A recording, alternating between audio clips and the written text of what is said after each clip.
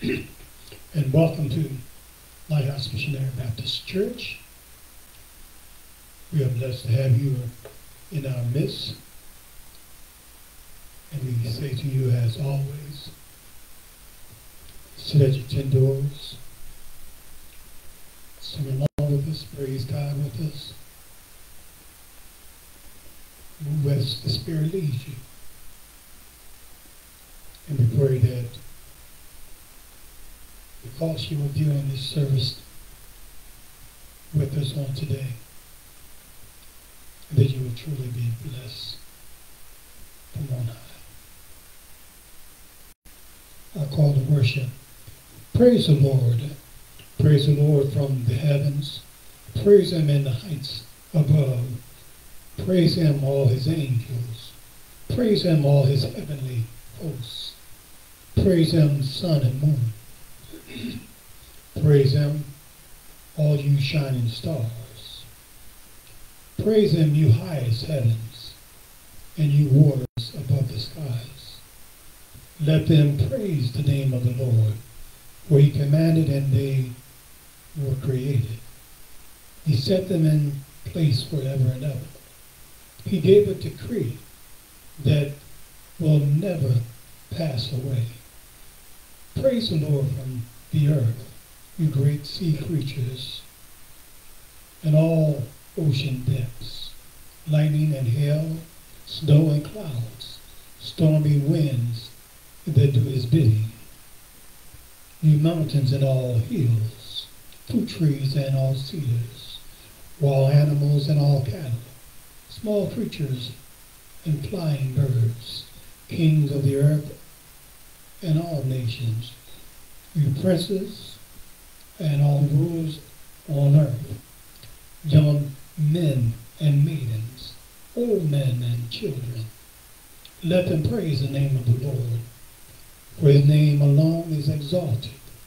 His splendor is above the earth and the heavens. He raised up for his people a horn, the praise of all his saints of Israel, the people close to his heart. Praise the Lord. I invite you to read along with me, or with us, as we read a statement of belief. We believe that God is the creator of all things, that his Son Jesus Christ was born of the Virgin Mary and died on Calvary's cross to pay the ransom for our sins.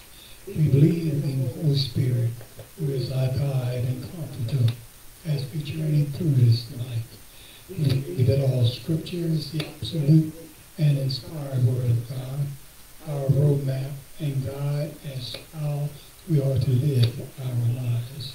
We further believe that the church is a people called by God to spread the good news of the gospel to the entire world and to support, edify, and build the time of need.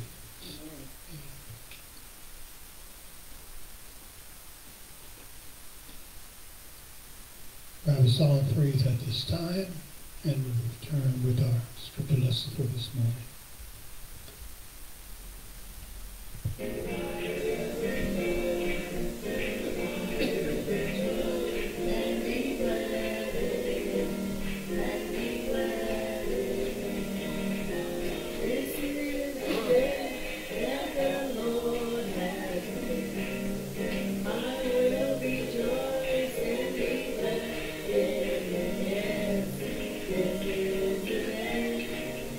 Yes.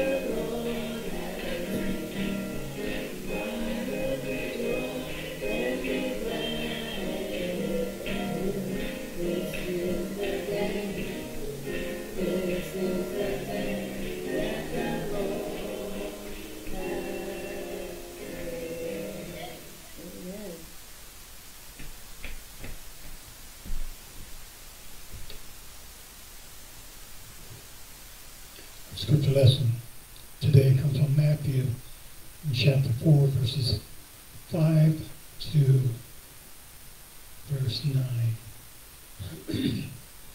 Matthew chapter 4, verse 5 to verse 9. Hear ye the word of God. Then the devil took him to the holy city and had him stand on the highest point of the temple. If you are the Son of God, he said, throw yourself down, for it is written, he will command his angels concerning you, and they will lift you up in their hands so that you will not strike your foot against a stone. Jesus answered him, it is also written, do not put the Lord your God to the test. Again, the devil took him to a very high mountain and showed him all the kingdoms of the world and their splendor. In verse 9, all this I will give you, he said, if you will bow down and worship me.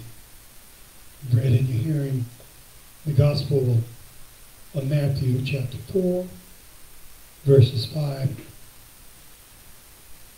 through 9. May God bless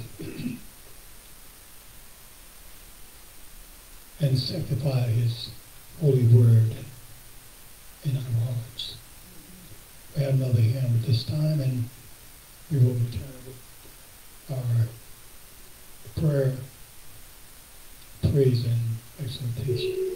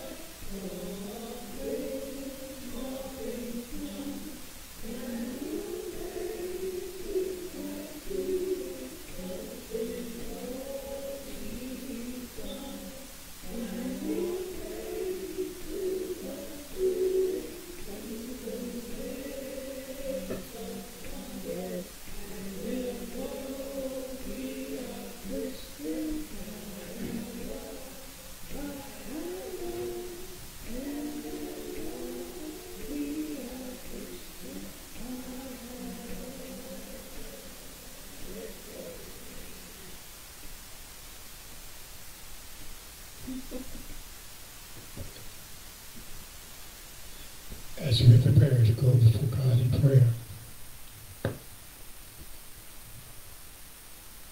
please remember those of your loved ones,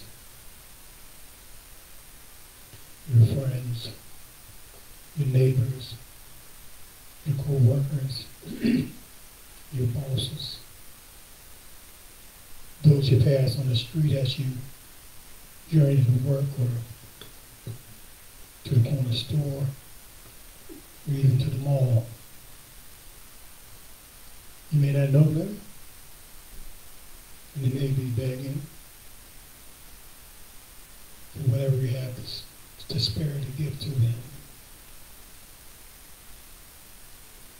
Whatever the case may be.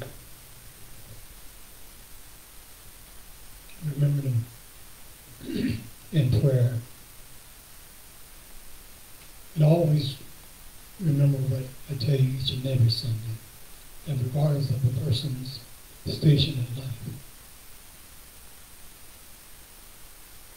we all stand in a need of prayer. Let us go before God. Gracious and eternal God, we thank you this morning for bringing us out to this place, that we might praise and worship you. We thank you for being a great and powerful God that reigns high, but yet looks low. God that provides for all of our needs from your storehouse in the Lord.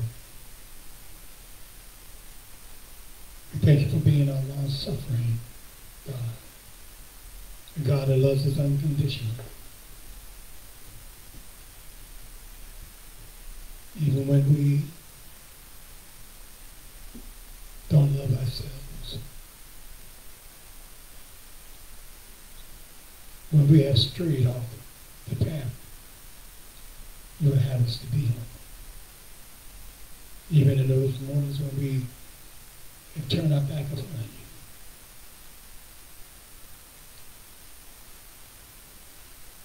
We just thank you, Lord, that even in those moments when we're led astray by the world, that you still love us, you still are concerned about us, you still want us back into your fold, into your family.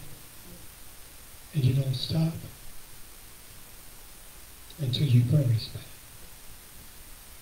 That you try everything that you can, Lord, and when it gets to a point when your children just refuse to listen, is when you turn them over to a reprobate mind and give them over to their desires of this world. But we thank you.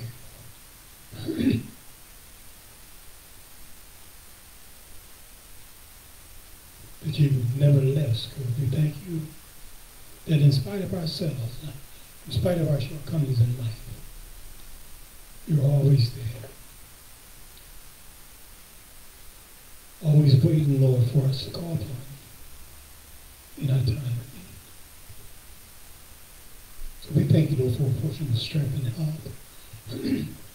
We thank you for the food that you place on our tables, the food and clothing, the clothing and shoes, that is, that you have given us to put on our bodies.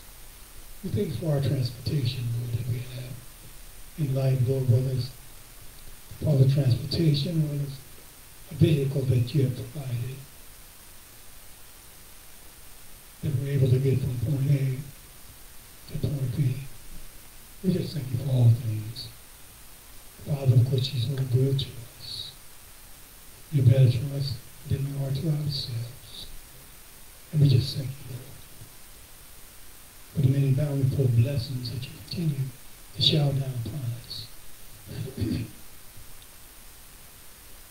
Many fail to recognize your blessing. But we, Father, thank you. We praise you for what you have done in our lives and what you're going to do. Continue to lead us down these uncertain roads of life. To continue to follow you.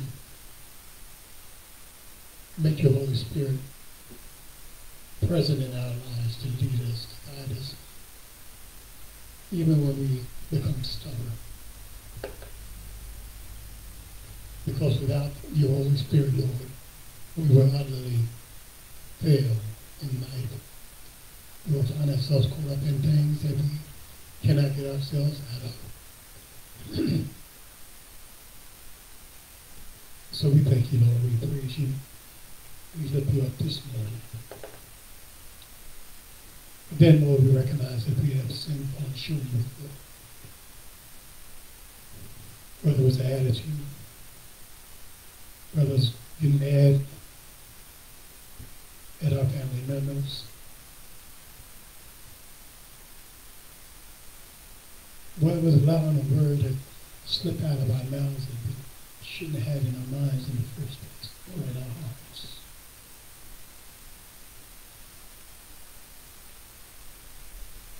No matter, Father, if it was by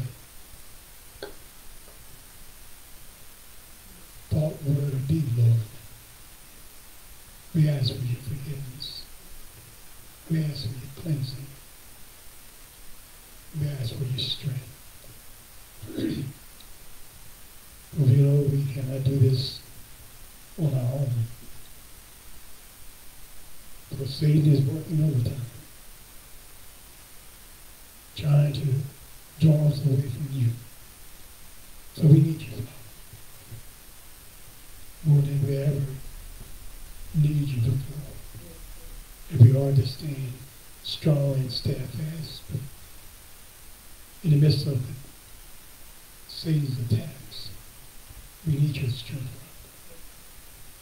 We need your guidance to know where to go and what to do in life. Because we realize that we cannot depend on our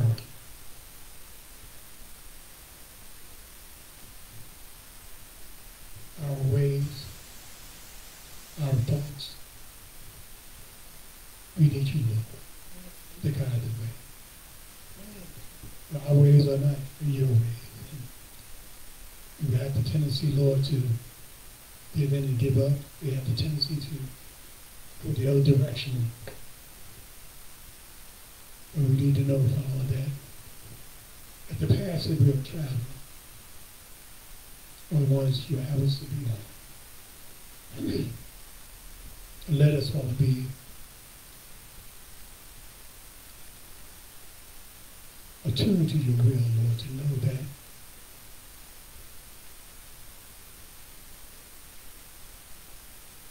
wherever you send us, wherever you place us in life, is where we need to be. The world might try to convince us otherwise. So you may try to convince us that the paths that we're on are not the paths we should be on. But let us be strong enough, Lord, to know that where you place us, whether we like it or not, or realize it or not, is where we need to be. You make no mistakes, Father. Let us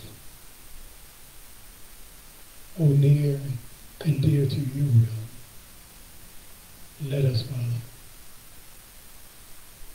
call upon your name in our time of need. Let us always be able to look to you, the author and finisher of our faith, for direction in this life, for help in the time of need. You are everything, Father. Have your way as we move throughout the service, as we sing, as we pray, as we send praises up to you, Lord, that they may all be pleasing in your sight. We ask your blessings upon the Lighthouse and all that we're trying to do in this community. We ask your blessing upon our membership, upon our absentee membership. We just ask that you continue, Lord, to be our guiding force, showing us what you will have for us to do in this community. That when it's all said and done, that you will get the praise, the honor, and the glory. Just have your way, Father, with us today. Watch over us throughout the rest of this day, Lord, and throughout the night. Then prepare us for this coming week. We don't know what will be coming our way, our direction. What trials, what tribulations, what storms of life may be brewing on the horizon. But we know, Lord, as long as we're walking in and with you, that we have nothing to fear. Thank you, Lord. We love you, we praise you. And we ask these and all things in your precious name of thanksgiving. Amen.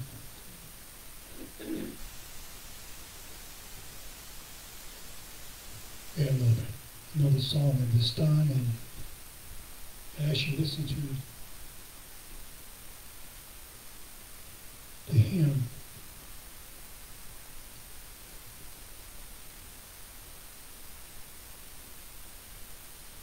or the Word of God in song, as I like to say.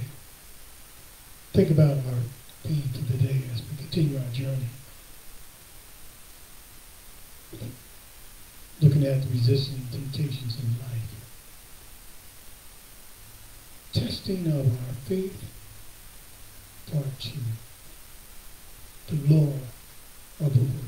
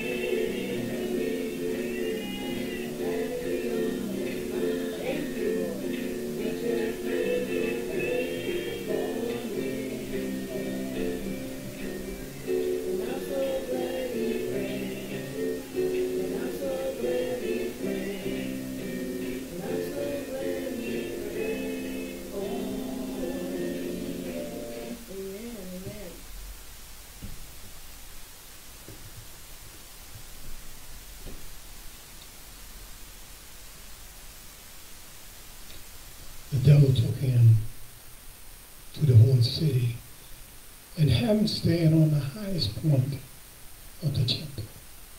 If you are the Son of God, he said, throw yourself down, for it is written, he will command his angels concerning you, and they will lift you up in their hands so that you will not strike your foot against a stone. Jesus answered him, it is written, do not put the Lord your God to the test. Again, the devil took him to a very high mountain and showed him all the kingdoms of the world and their splendor. All this I will give you, he said, if you bow down and worship me. Testing of our faith, part 2, the lure of the world. The word lure means to tempt a person to do something or to go somewhere, especially by offering some form of reward. Better said, it is to entice a victim into a moral trap, luring them in through their own selfish impulses with the promise of pleasure or reward. It can also simply imply a drawing to danger, evil, or difficulty through attracting and deceiving. That's what the devil does. Deceives and lies. There's an old saying, Lighthouse, that has been used in different ways over the years, that is summed up in 3 simple words: selling your soul to the devil. I would like to call it falling prey to the lure or temptation of the world. You see, people are tempted far too often to desire things that they don't have and really don't need in life. But Satan has a way of using the world to tempt us in ways that are very hard to resist. Whether it's drugs, alcohol, greed, or lust, just to name a few. Resisting temptations in life can challenge us beyond our wits' end. And the lure of the world can be so enticing, powerful, and inviting that people often give in and end up on the wrong side of the tracks of life, if you will. Last week we talked about how Satan attacks us by preying on our most vulnerable areas or weaknesses in life. He knows when and where to attack and tempt us, and he knows which buttons to push. But when that doesn't work, Satan will use our greed and our hidden desires for the spoils of this world.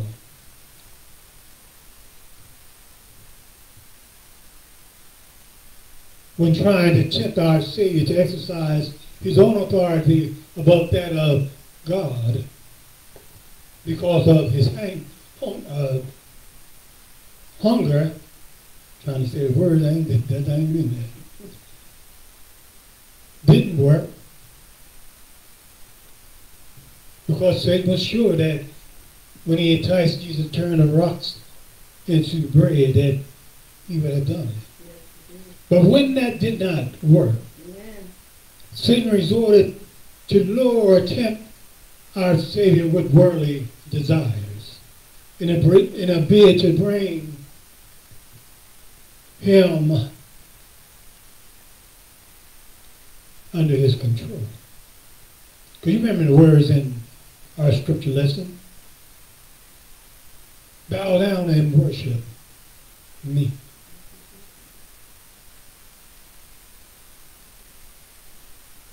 But the problem here was that Satan had forgotten that all that he was offering Christ at that time belonged to God anyhow.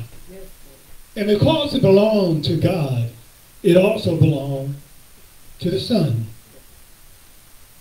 So Satan couldn't give him or offer him anything that he didn't already own.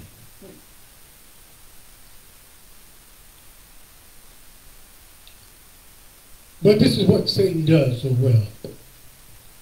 To use our jealousy and greed to tempt and lure us with the offer or quest for worldly possessions, wealth, and prestige.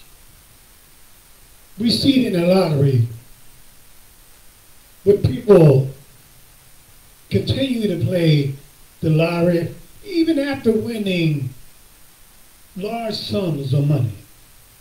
They keep playing it because they're driven by greed. We see with families and individuals living beyond their means, after being deceived by the world into believing that they can keep up with the Joneses and those who are in a totally different wage bracket than they are. We have seen it in the news with the pharmaceutical companies and the pharmacy chains that now find themselves in legal and financial difficulty from manufacturing and dispensing an excessive amount of opioids or powerful painkillers because the opportunity is presented to increase their bottom line. They've seen how they can make a tremendous profit, and so they indulge in producing more opioids than was necessary, and dispensing them or filling prescriptions, if you will, for individuals that came in for those drugs.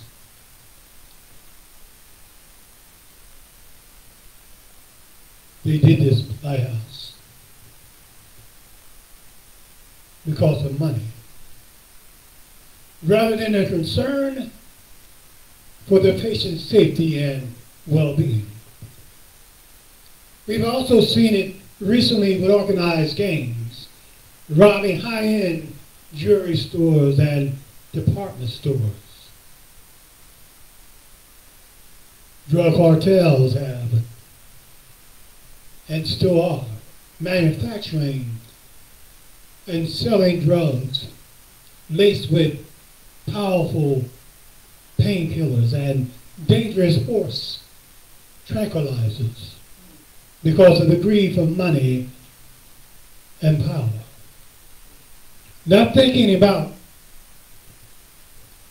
the adverse effects, not thinking about the overdoses that will occur, but only about satisfying their greed for power and money. The law of the world has had a devastating consequences, as many stores are closing, merchandise are being locked up out of the reach of would-be thieves. And people are still overdosing and dying on opioids and other illegal street drugs. Families and individuals are being evicted from their homes, and their cars are being repossessed because they are in over their head financially. Satan is having a good time, Lighthouse, exploiting our weaknesses. Satan's having a good time, exploiting our hidden desires and wants in this life, because we have stepped away from God and His will for our lives. We have gotten this mindset now that whatever God has given to us or blessed us with is simply not enough. We don't want a plain house, row house on the block. We want to live like high society. We want to drive around in a hoopty, or we want a BMW or a Rolls Royce. We don't want to just wear any old thing. We need and desire to wear high-end clothes. That's what Satan does. Deceives us into believing that we need to have that which we don't have. We lived without it all this time, but all of a sudden now we have to have it.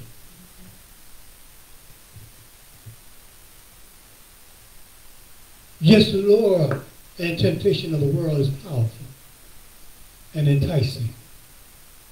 We must remember that God will not allow us to be tempted more than we're able to bear. And because of this lighthouse, we can fight. Because of this, we can remain steadfast and unmovable. Because the victory has already been won. I'll leave you with these questions to ponder upon and to answer this coming week. Which side of the tracks of life are you on? Have you embraced the fact and truth of God's word that the victory has already been won? Or will you continue allowing the world to tempt and lead you astray? What the world offers is temporary. What God offers is eternal. The choice is simple for me. Which will you choose? Resisting the temptations in life. Part 3.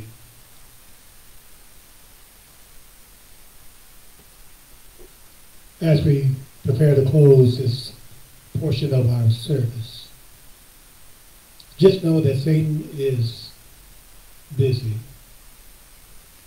He's working overtime. It has nothing to do in life but to try to distract us and lead us away from God.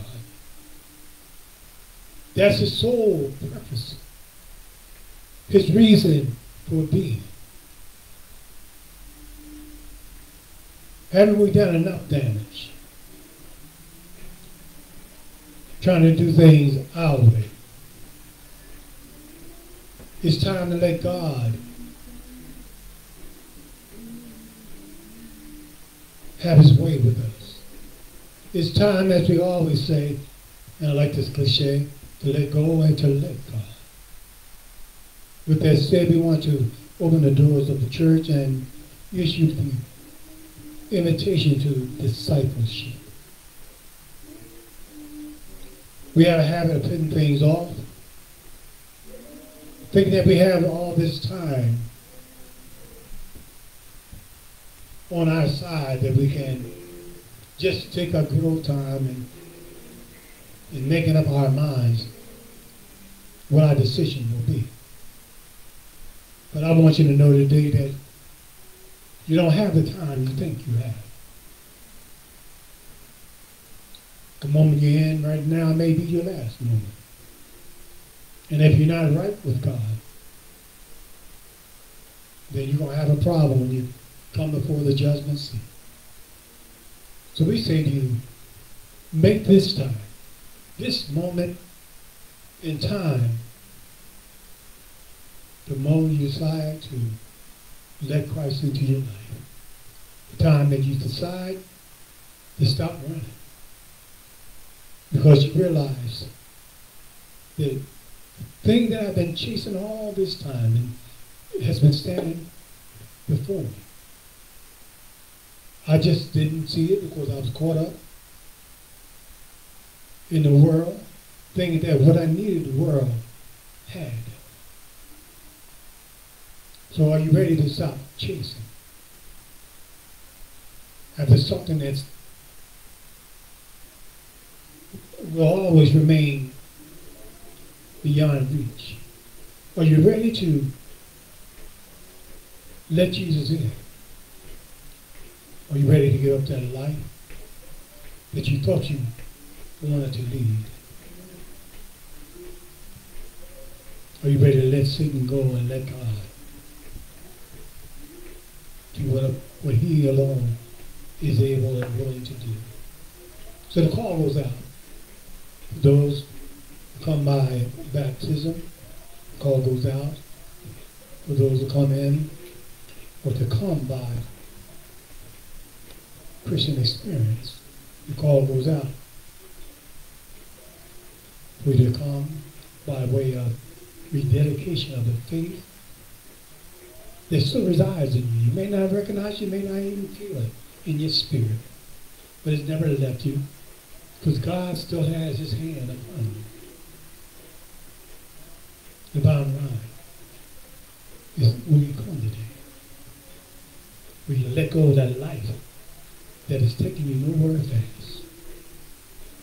And recognize that all these things I've been chasing and trying to hold on to is temporary. But what I need, really need in my life, is something that's going to last for an eternity. This is your time. My information has been posted. Reach out to me by phone, by email, and we will talk. Until then, God bless you. We ask and encourage you to reread the scripture, see how God speaks to your heart. To read all the things that have been posted, announcements, the flyers, that you might be on with a poor with Lighthouse. And lastly, that when you do your budgeting, and you know money is tight with inflation and everything else going on, you know, you have to work a second job just to go to the grocery store and buy something to eat. Within your budgeting, remember Lighthouse. Remember that God loves a cheerful giver. God bless you and have his smile upon you. And we'll see you same place, same time, same station.